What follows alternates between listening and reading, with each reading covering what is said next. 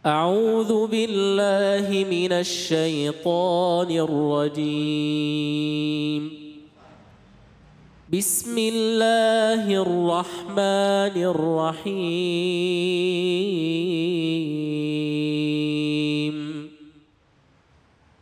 واعبدوا الله ولا تشركوا به شيئا وبالوالدين إحسانا وبذي القربى واليتامى والمساكين والجار ذي القربى والجار الجنب والصاحب بالجنب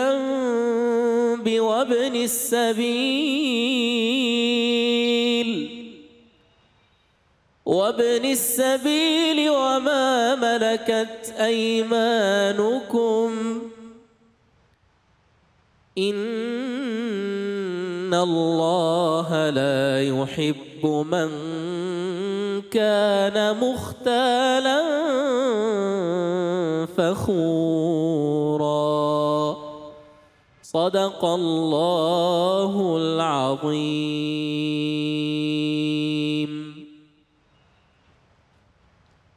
Masya Allah, bergetar hati kita begitu mendengar pembacaan ayat suci Al-Quran, di mana pada saat kita menyimak setiap ayatnya itu penuh dengan makna.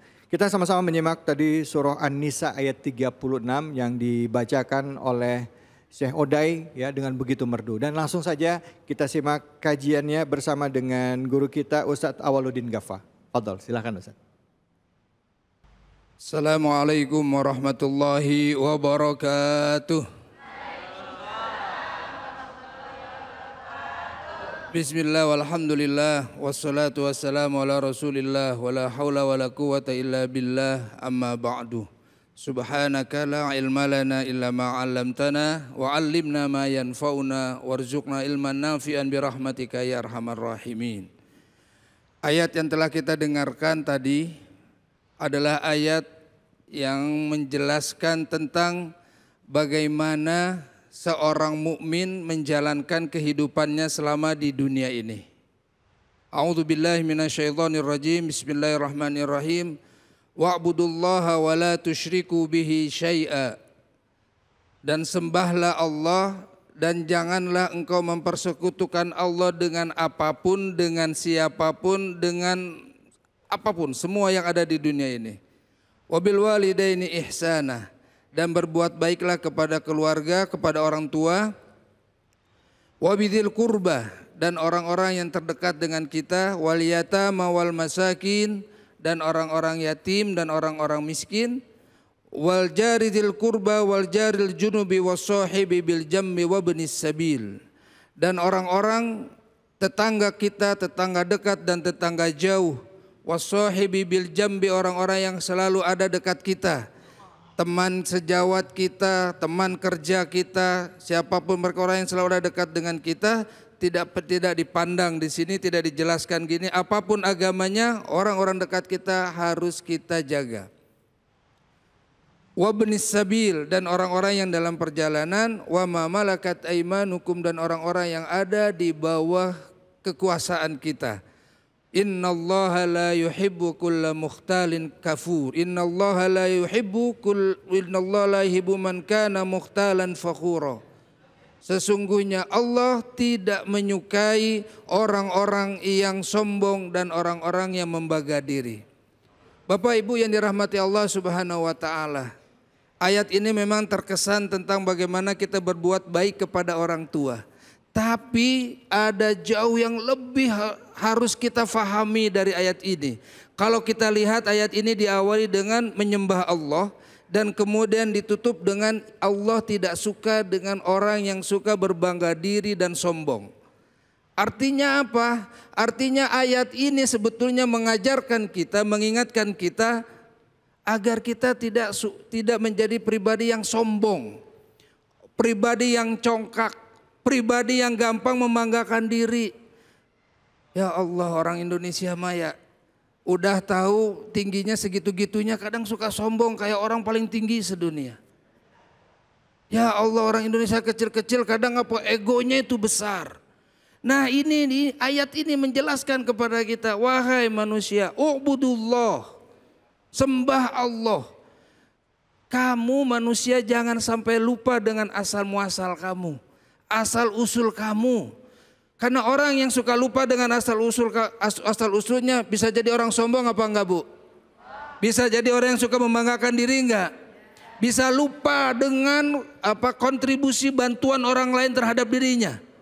Banyak contohnya, yang paling kita bisa ingat siapa? Fir'aun. Lupa, karena dia lupa diri, dia sombong, sehingga dia lupa untuk beribadah pada Allah Subhanahu wa taala. Makanya ayat ini mengajarkan kepada kita agar kita tidak menjadi pribadi yang sombong, yang congkak, yang gampang membanggakan diri. Ingat, u'budullah. Sehebat apa kamu, seganteng apa kamu, sekaya apa kamu, sehebat apa pekerjaan kamu, kamu tetap mempunyai kewajiban untuk menyembah Allah dan tidak boleh memusyrikan Allah dengan yang lainnya. Yang kedua, wabil walidaini ihsana. Ingat, kamu tuh lahir ke dunia ini itu adalah hasil karya besar orang tua kita. Kita nggak mungkin ujuk-ujuk datang ke sini kalau tidak ada proses. Karena ada kedua orang tua kita, kita bisa hadir sekarang. Karena ada orang tua kita, kita bisa maju, hidup kita bisa bahagia. Kenapa? Doa dari mereka. Maka kata Allah, wabil walidaini ihsana. Berbuat baiklah kepada kedua orang tua. Menariknya di sini, berbakti kepada orang tua digambarkan dengan kalimat ihsan. Ihsan itu artinya adalah berbuat baik kepada yang lain. Berbuat baik di sini tidak hanya memberikan uang. Ihsan kepada orang tua, ya, ihsan dalam finansial, ihsan dalam tutur kata, ihsan dalam sikap, berbuat baik dalam menjaga orang tua, berbuat baik dalam bersosialisasi dengan orang, berinteraksi dengan orang tua. Semua kebaikan itu harus kita berikan kepada orang tua kita. Orang tua saya mau kasih duit, harus dikasih duit. Emang semua orang tua itu butuh uang? Tidak, walaupun uang segala-galanya ya Bu ya. Tapi kan tidak semuanya harus dengan uang. Apalagi kalau ngasih uangnya sambil marah-marah, kira-kira suka nggak menerimanya? Enggak kan, enak kan. Mendingan nggak usah dikasih, kan begitu, ditransfer aja. Nggak usah dikasih tapi ditransfer aja. Artinya apa? Ihsan kepada orang tua itu tidak hanya memberikan uang. Siapa tahu orang tua kita lebih kaya daripada kita. Karena ada yang seperti itu. Makanya ihsan di sini kita harus betul berbuat baik sesuai yang dibutuhkan oleh orang tua. Apa yang dibutuhkan orang tua kita? Kasihan dia kesepian. Tadi kita sudah melihat video yang viral itu ya. Berikan, anterin cucunya, kasih dia waktu ruang untuk bermain dengan cucunya. Mungkin itu yang dibutuhkan oleh orang tua kita, oleh kakek nenek dari anak-anak kita.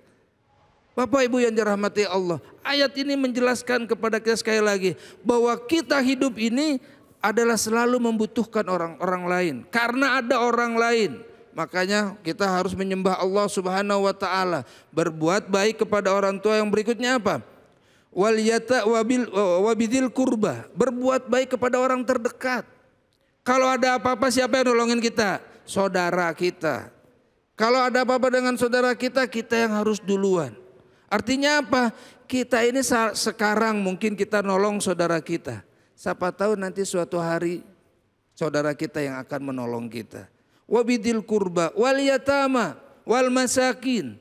Anak-anak yatim dan anak orang-orang miskin. Allah Subhanahu wa taala mengajarkan seperti agar apa? Agar kita punya rasa kasih sayang sama orang yatim. Agar kita punya rasa kasih sayang sama orang-orang miskin. Bukankah kita juga hidup membutuhkan, pasti satu saat kita butuh dikasihani oleh orang lain. Ketika kita sudah biasa memberikan kasih sayang kepada orang yang membutuhkan kasih sayang, anak-anak yatim dan orang miskin, pasti kita bisa merasakan, oh seperti ini sepertinya ketika kita membutuhkan orang lain. Dan ketika kita dibantu oleh orang lain, bahagianya sangat luar biasa. Wal yatama wal masakin wal jari dzil kurba, tetangga kita. yang terdekat, ada yang mengatakan tetangga seiman. Wal jaril junubi, dan tetangga yang jauh, ya non muslim. Bisa jadi seperti itu. Karena di sini tidak dijelaskan muslim atau non muslim. Siapapun tetangga kita harus berbuat baik kepada mereka. Karena apa? Itu tadi, bisa jadi suatu hari kita yang membutuhkan pertolongan orang lain dari siapapun. Wal jaril junubi wasahibi bil jam. Begitu pula orang-orang yang dekat, sahibi bil jam. Siapa itu? Teman dekat. Siapa itu? Teman kantor. Siapa itu? Teman main. Siapa itu? Komunitas. Jaril junub. Berbuat baik sama mereka. Karena bisa jadi satu hari kita akan butuh pertolongan mereka. Wabni sabil. Begitu pula ibnu sabil. Masa kita akan di rumah terus? Gak mungkin kan ya Pak ya? Harus healing, harus jalan-jalan. Artinya apa? Satu saat kita akan jadi ibnu sabil. Ya kan, satu saat kita akan menjadi orang-orang dalam perjalanan dan pasti kita akan kehabisan bekal dan pada akhirnya kita membutuhkan pertolongan alin. Wa ma malakat aimanukum, dan orang-orang yang bekerja di bawah pimpinan kita.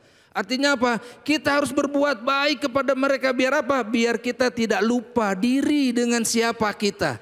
Bisa jadi apa yang kita dapatkan itu adalah hasil dari pertolongan orang lain. Apa yang kita dapatkan sekarang ini adalah kontribusi dari orang lain. Maka kalau kita mampu menyadarkan diri kita bahwa kita ini akan selalu mendapatkan pertolongan orang lain, pada akhirnya kita akan tahu bahwa kita harus beribadah pada Allah Subhanahu wa taala. Maka pada akhirnya ketika kita tahu siapa diri kita, maka kita akan terhindar dari sifat congkak, sombong dan bangga diri, dan pada akhirnya kita akan menjadi pribadi-pribadi yang rahmah, mempunyai rasa belas kasihan yang sangat tinggi. Ibu bapak yang dirahmati Allah Subhanahu wa taala, ayat ini mengajarkan sangat-sangat penting agar kita tidak terjerumus kepada jurang kesombongan. Kalau sudah sombong maka kemudian yang lain akan dilihat menjadi hina. Kan kita menjadi orang yang terbaik. Nauzubillah summa nauzubillah. Hadanallahu wa iyyakum ajmain. Wallahu muwaffiq ila aqwamit thoriq. Mohon maaf lahir batin. Assalamualaikum warahmatullahi wabarakatuh. Ya, siapa yang mau bertanya? Silakan Pak, pertanyaannya apa? Assalamualaikum Ustadz. Waalaikumsalam warahmatullahi wabarakatuh. Nama saya Mulyana. Izin bertanya Ustadz. Ya. Pertanyaannya adalah, apakah seorang anak wajib untuk memberikan uang atau nafkah kepada orang tuanya? Itu saja Ustadz. Masya Allah, pertanyaan yang luar biasa. Ya, apakah seorang anak wajib memberikan uang kepada orang tuanya? Nah, kalau kita sudah berbicara wajib, berarti ketika anak itu tidak memberikan uang kepada orang tuanya berarti dia dosa. Apa itu tadi saya bilang? Apakah ihsan itu harus hanya sekedar memberikan uang? Ketika ihsan kita pahami hanya sekedar memberikan uang, kemudian jadi perbuatan baik itu istilahnya jadinya apa? Berbuntut kepada material terus. Nah, di sini dijelaskan ihsan itu apa?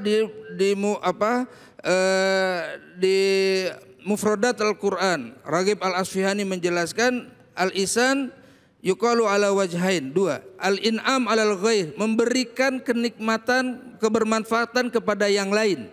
Itu ihsan. Yang kedua maknanya al-ihsanu fi fi'li, berbuat baiknya itu adalah ihsan. Artinya apa? Berbuat baik kepada orang tua tidak hanya sekedar ihsan memberikan uang, tapi dengan keberbuatan yang baik tadi. Bisa jadi orang tua kita tidak membutuhkan uang. Membutuhkan apa? Silaturahmi, tidak butuh transferan. Bisa jadi orang tua kita membutuhkan datang cucunya ke rumah silaturahmi, tidak membutuhkan uang. Ketika ihsan itu dimaknai hanya sekedar memberikan uang, itu akan menjadi sempit maknanya. Akan tetapi sudah menjadi rahasia umum, tidak ada orang yang tidak suka dengan uang. Artinya apa? Ketika kita ada rezeki berlebih, kasih orang tua. Bahkan ada beberapa kasus itu karena tidak pernah memberikan uang kepada orang tua, pada akhirnya apa? Usahanya susah. Ketika sudah memberikan uang kepada orang tua, sedekah kepada orang tua, usahanya maju.